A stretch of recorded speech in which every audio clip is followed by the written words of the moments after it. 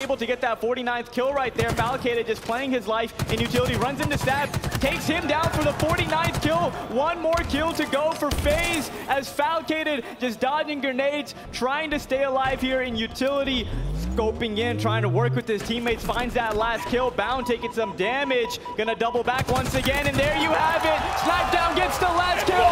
FaZe with the win, and they are advancing in this tournament. What a win by FaZe, backs against the wall, and they play massive, amazing, impressive Halo to win the series.